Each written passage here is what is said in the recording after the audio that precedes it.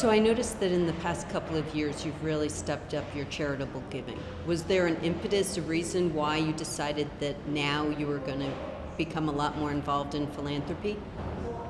Well, you see, in the last couple of years, I think I've seen the likes of Bill Gates, Warren Buffett, giving quite a lot to charity, and I think that actually inspired me quite a lot by thinking that maybe I should be giving more than what I've been giving before. Are there other people in Africa, or do you feel like you're kind of setting the way, setting an example for people? There are a few people that are doing charitable work, philanthropic work in Africa, but it's something new. Not only that, it's something new. People who are used to giving, not announcing what they've given, a very silent activity.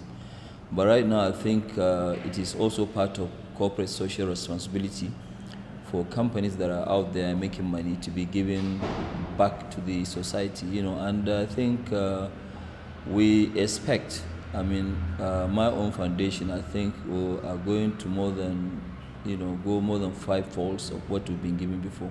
And is that a percent of? Well, it's not a question of a percentage, for example, every year, which I'm mandatory to give, I give about 2.5% of not how much I made of my total wealth. So, but that's different. It's not charity, it's a religious something that I need to conform with, which is about 2.5% of my wealth. I do also other philanthropic activities, poverty, in terms of poverty, in terms of education, health, and also environment. I know you've been very diverse in your giving, but if you had to just decide on one thing to give it all away to tomorrow, where would you give it? I think poverty. Poverty, yes. It's one of the areas that I think is badly, that has actually impacted, a lot of people in Africa. And, even though our area of focus is not only Africa, but 70% is in Africa. And poverty is very high over there. Are you doing anything differently in terms of poverty or any of your charitable giving than the status quo?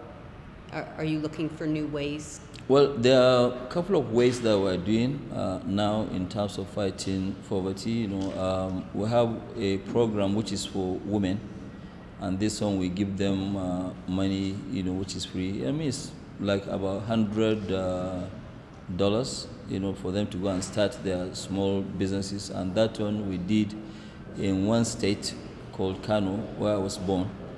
We gave about almost 60,000, 44,000 women, and then 16,000 men, and that really impacted very significantly. So if you had to tell me one amazing story that broke your heart, something that you just felt really great about, is there a personal story in terms of giving? Well, in terms of a story, I won't have much story on my side, because actually I came from a rich home, even though, I didn't use my family's wealth to be where I am today. But I've seen quite a lot of people where they actually don't have drinking water at all, not out of their choice, and they really want to go to school. They don't have money.